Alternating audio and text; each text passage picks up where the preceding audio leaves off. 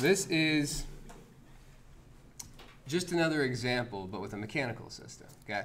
And then what I'll do is, on Friday, I want to start with some of the new material. So I'll probably just upload the one more example, a YouTube video of another example for you guys. So you guys have 3 examples of this all the way through worked out. And then when you're studying for your exam, that's on Monday, don't forget, it'll help you to do that studying and go back to the lectures. And for the homework or are we gonna? Yeah, I mean, I'll put up a quiz. I think that's probably a good idea to make sure that everybody does the homework. So, yeah. Okay, good. So let's try another example. This is a higher order system. I'm not going to tell you which order it is, but it's higher order. And up to this point, all we've dealt with is like first and second order systems, right? This is going to be higher order. But it's going to be no problem. It'll just be, a couple more equations and that's it. So, translational mechanical system. So I show it to you, and we got to go all the way from the schematic to the state space model. So guys, stop on the way at the linear graph model and go from there. So 0, whoa, can't handle that fatness of the marker. It just needs to be a little bit better. 0, okay. So let's draw a linear graph. That's got to be the first step, right? Linear graph. And we know when we draw a linear graph, the first thing we need to do is draw a coordinate arrow. And since our source is pointed to the right, let's point it to the right. How about that? And we've got ourselves Vs, which is a velocity source. It's a little bit different than we've seen before. Usually with mechanical systems so far, we've only done examples with force sources, but now we're doing with a velocity source. So you can't say, oh, I never saw one with a velocity source. It was unfair for you to put that on the exam. Here you are. So, not that means I'm going to put that on the exam. I would never make up the exam till the night before, so I can never give away anything. All right, so for mechanical translational system, we always have a ground, right? So that's got to be our first step, is to draw in a ground node. And then we draw in the other 3, other nodes. How many other nodes do we have in this system? 3. Okay, let's identify those 3. So this is a node, right? Because this has some distinct velocity over here. So we have a node that corresponds to the Vs, then M1 and then M2, right? M1 and then M2. So let's draw in our M1 and our M2. And we know that Vs connects to this first node, right? So let's draw that in. Which direction should we draw the arrow on Vs? Away from M1. Away from the node of application, because it's in a cross variable source and it is in the same direction as the coordinate arrow. Okay? Usually cross variable sources are going to go away from the node towards ground, and 3 variable sources are going to go towards the node of application, away from ground, unless we ended up with some weird coordinate arrow in opposite direction. Okay, and then all we've got left are the springs and the dampers, right? How do they connect? Yeah, so K1, K1, and B1, right? Which directions should I draw those? To the right, towards mass 1. Excellent. And we have our K2 and our B2. And which direction should I draw those? Same way. Same way, towards the right. Because that's the direction of our coordinate arrow, from Vs to M1 to M2. Okay, so now we've got our other steps, right? Our 1A, what was our 1A? Remember? Tree. Normal tree. Gotta draw our normal tree. So, which elements, oh, I didn't write VS, did I? So which elements are in our normal tree? So the first thing that we grab are what? Nodes. So let's just pretend that they're all green now. Okay. What do we grab next? Sources, cross variable sources, not through variable sources, across variable sources. This isn't a cross variable source, so we do grab it. But it is important to note that if this was a through variable source, we would not select it. Okay. What about next? What's after cross variable sources?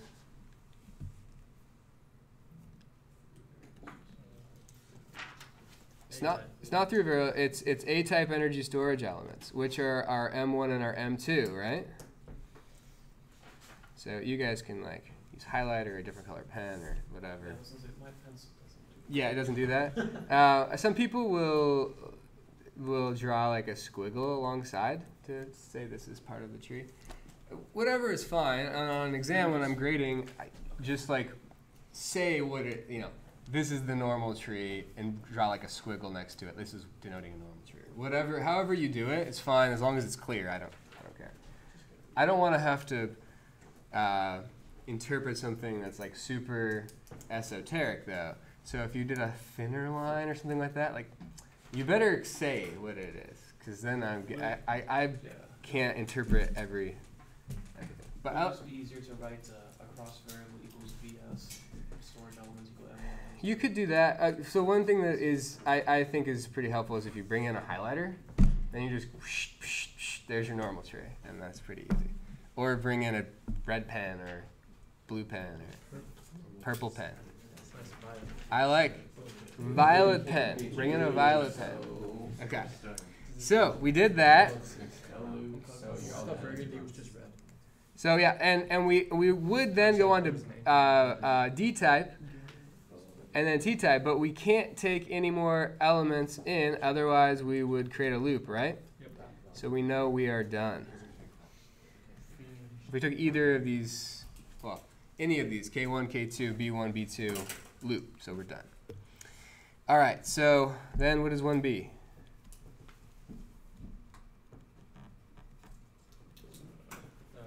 primary source and secondary. Primary and secondary variables. So primary are across variables on branches. So we have VS, VM1, VM2, and then through variables on links. So it's going to be FK1, FK2, go running out of space. Look what I can do with space. That's cool.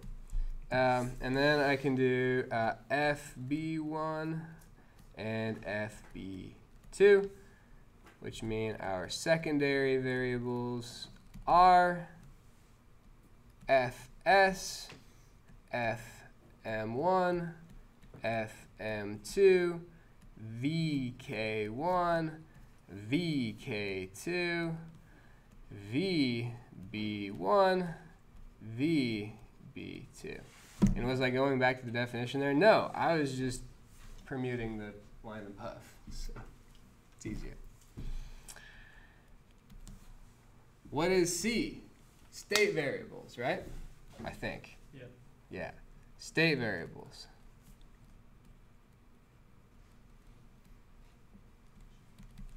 So, remember they're across variables on A types in the normal tree and through variables on T types not in the normal tree. So, A types in the normal tree are M1 and M2.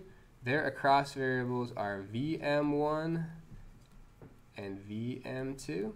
Through variables in the links are K1 and K2. So they're through variables. Sorry, T types in the links are K1 and K2. Their through variables are FK1 and FK2. So what's the order of our system? Fourth order, number of state variables. Fourth order system. How can we handle this? This is going to be scary. Think we're going to make it? I assure you, that last night I did this and it worked out. So we got this. D. So state variables, and then we got to do the vectors, right? Definition of the vectors.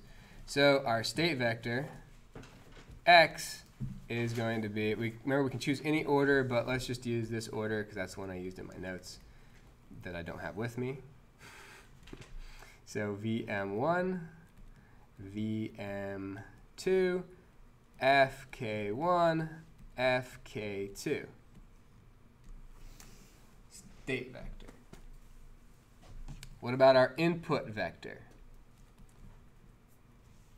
What are our inputs? VS. We didn't have any other sources. I didn't do that to you guys too. I could have added like a fourth source in there, but all right. So we just have VS. And what about our outputs? I say in the problem, find the state space model with outputs being the spring forces and the mass momenta. So the spring forces are Fk1 and Fk2, right? So Fk1, Fk2. We denote the momentum usually as lowercase p, so p of mass 1 and then p of mass 2, momenta. All right, so I think we're ready now for elemental equations, aren't we? Is that next? Yep. Elemental. So let's draw a column. We've got 6 passive elements. So let's draw this out. M1, M2, K1, K2. I like to put the energy storage elements at the top because those are the elemental equations we're going to end up with at the end. And then I list the ones that are not, the D types below that. So I'll put the B1 and the B2. But this is just, my own idiom. It's not something that you have to follow. I just like doing it this way. It helps me keep things straight. Arbitrary rules sometimes are helpful. So we just need to write the elemental equation of each one of these. So dVm1 dt. Ooh, you guys want to just use dot notation in this one because it's not an electrical system? I love it when we can do that. We don't have any i's. Let's do that.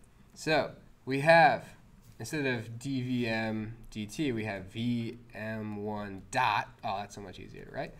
Equals 1 over m times f, well, m1, right? Fm1. So force on mass 1 is equal to the mass of mass 1 times the acceleration of mass 1. That's all that equation says. Vm2 dot equals 1 over m2 Fm2. Then the force through spring 1, the time derivative of that, is equal to K V K1. This is the one that's weird, right? There's no 1 over the K, it's just K. And then FK2 dot, that's just like a gotcha that I always get. This is K1, of course, and this is K2. VK2. B1, the force going through each damping element has to be equal to the damping coefficient times the velocity. And FB2 equals B2 times VB2. A lot of equations, but I mean, it's just listing a bunch of things we know, right? Okay. 1F. Continuity equations. So I think that I'll start using this idiom too. So we need a continuity equation for each of the passive branches, right? Each of the elements in the normal tree that are not sources. So we need one for M1 and for M2. So I'm gonna start doing that. So I'll write a table with a column that's branch and then a column that is equation. So for branch M1, we need a continuity equation, right? And wow, that's actually a pretty easy one. We can just take this one here. We just need to cut one and only one specific. Oh, that was for M2, wasn't it? For M1, it's that one. And we'll also do this one for M2. I should use a different color. That one's, it's kind of hard to see if I don't. So we'll use orange. Bam and bam. Okay. So there. So what we've got is, remember, let's skip to that step where I say, okay, I need to write an equation for Fm1, the force through mass 1. It's leaving that contour. Therefore, it has to equal everything going into that contour. Okay? So Fm1 has to equal Fk1 plus Fb1 minus Fk2 minus Fb2. Okay? So Fm1 has to equal Fk1 plus Fb1 minus Fk2 minus Fb2. Done. Okay. It's already solved for the variable we want, conveniently, by the way we constructed that. The other branch that we need a continuity equation for is M2. So we're going to write Fm2 equals, so it's leaving the contour, so it has to equal everything going into the contour. So Fm2 has to equal Fk2 plus Fb2, which are both going in. So Fm2 has to equal Fk2 plus Fb2. Okay, is that clear? We're just rolling right along here. So 1G, compatibility. Compatibility. It's a long word. Okay, for the compatibility equations, we need one for each link, right? We replace that link into the normal tree for a moment, and we write the loop equation. So I'll write link, and then column, and then equation. So our links are K1, K2, well actually I'm going to do K1, B1, and then K2, B2, and you'll see why in a second. So K1, what happens if I stick K1 in there? I see that we create this loop here, right? So VK1 has to equal VS minus VM1, right? So VK1 has to equal VS minus VM1. VB1 connects between the same nodes, so it ends up being like essentially the same equation, right? VB1 equals VS minus VM1. VB1 equals VS minus VM1. K2, if I stick that in to the normal tree for just a moment, then I see that VK2 has to equal VM1, what? Minus VM2, right? So VK2 has to equal VM1 minus VM2, and similarly VB2, which is connecting between the same nodes, is VM1 minus VM2. They're the same thing. Whew. Okay. Nice. We're at step 2, right? And you might think, my God, are we going to really make it through this whole example in this time? Yes. See, fourth order, no problem. 1G, and then we're going to go to 2A. So 2A is to do this substitution with our elemental equations eliminating secondary variables. We need to rewrite this column. So we have our M1, M2, K1, K2, B1, B2. All right, so we had VM1 dot equals 1 over M1. Instead of FM1, we're going to substitute in this continuity equation that says FK1 plus FB1 minus FK2 minus FB2. Okay? Now, our M2 then is going to be VM2 dot equals 1 over M2 times, it would be FM2, but we have a nice continuity equation for that. FK2 plus FB2 is what FM2 is equal to. Nice. Next, FK1 dot is equal to K1 times, it's VK1, but we have a compatibility equation for that. So VS minus VM1, that's this one. And then we have FK2 dot equals K2 times, it's VK2, right? Our VK2 is just VM1 minus VM2 from this expression. Okay, so for B1 and B2, we have FB1 equals B1 times VB1, which we have an expression for, VS minus VM1, and FB2 then very, very similarly is equal to B2 times, instead of VB2, so we use this in the last expression, we use VM1 minus VM2. VM1 minus VM2.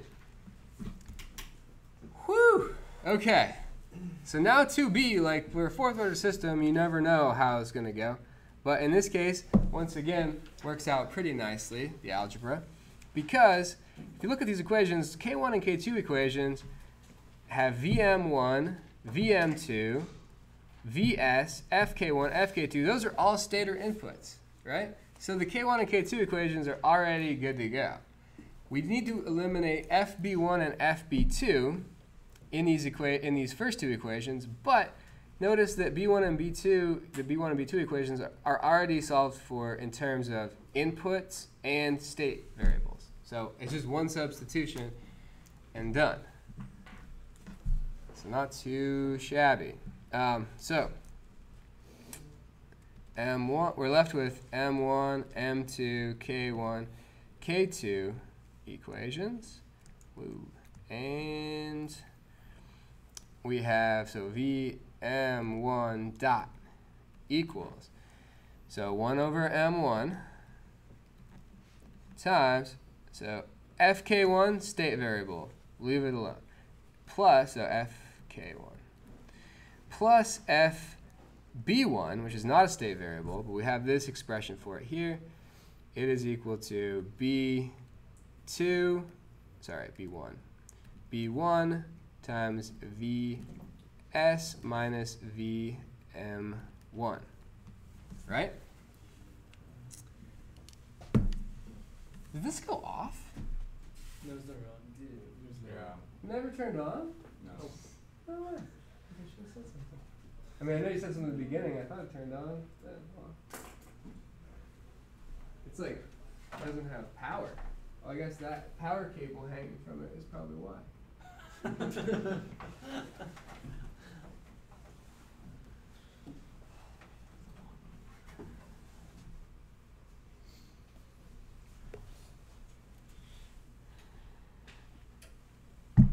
All right, so B1 times VS minus VM1. Isn't that so much better? Yeah. Okay. I just looked down at the little thing of me, and it had a black screen behind me. I was like, what? Oh, it must be like that. Okay. All right, so let's power through. We're almost there. So B1, Vs minus Vm1. We were right here. So then minus Fk2, state variable, right? Minus Fb2, we have an expression for that. B2 Vm1 minus Vm2. And then there's a closing parenthesis. Okay. Mass 2. Vm2 dot equals 1 over m2. This one's a lot easier. Fk2, state variable, plus Fb2, which we have this expression for, plus B2 times Vm1 minus Vm2. And then the K1 and K2 equations don't change. Fk1 dot equals K1 Vs minus Vm1 Fk2 dot equals K2 times Vm1 minus Vm2. So we are there. We have arrived. Now we just need to write it in standard form. 2c. Standard form tells us that x dot equals, so it's a fourth order system, so it's a 4 by 4 A matrix. Ax, where I like to write out our x to remind us the order we chose. Vm1, Vm2, Fk1, Fk2, plus the B matrix, which has to be a 4 by, we have one input, so 1 times the input Vs. All right, first equation is the long one. We have to write down the Vm1 coefficient here. So I see a Vm1 here, and I see a Vm there. So we got to combine this. So we have a negative B1 and a negative B2, and then we have a divided by M1. So I see a negative B1 plus B2 divided by M1. I think I'm going to have to put it over. Let's get my room. M1. And then I have the Vm2 coefficient, which fortunately there's only one, plus B2 over M1. B2 over M1. Fk1, I see a 1 over M1. Should have given myself more room. Rookie mistake. Yeah, I know, right? And then Fk2, which is a negative 1 over M1. Vs is B1 over M1. So that first equation's got a little bit of everything in it, but fortunately the other three do not. So our second equation says that Vm1 just has a B2 over M2, so B2 over M2 for Vm1. For Vm2, I get a negative B2 over M2, negative B2 over M2. And then I get 0 for Fk1, and then Fk2 just a 1 over M2. And there's no Vs in this, so that term is 0. Okay, the last two are pretty easy, so I get negative K1 Vm1, and then 0 for the rest of these state variables, right? 0, 0, 0, and then I have a K1 Vs. Finally, I have, for my Vm1 term in the last equation, I have a K2, and I get a, yeah, right? Yeah, K2. K2, and then I get negative K2, and then a 0, and then a 0, and then a 0. Okay. fortunately, 2 D and E are, you can just go into one step because it's pretty straightforward. So we have 4 outputs and 4 states. So we have a 4x4 C matrix. VM1, VM2, FK1, FK2, plus 4x1 D matrix, VS. So our outputs are the first output is FK1, the second output is FK2. So 0 VM1, 0 VM2, 1 FK1, 0 FK2, 0 VS, right? And then the other one, so FK2 is just 0, 0, 0, 1, 0. And then the momentum is just mass times the velocity, right? So mass 1, 0, 0, 0, 0, and then mass 2 times VM2, 0, 0, 0. Okay, we're running a little over, but I think that is going to be helpful for you guys in studying. So, all right. I think I got to get out of here.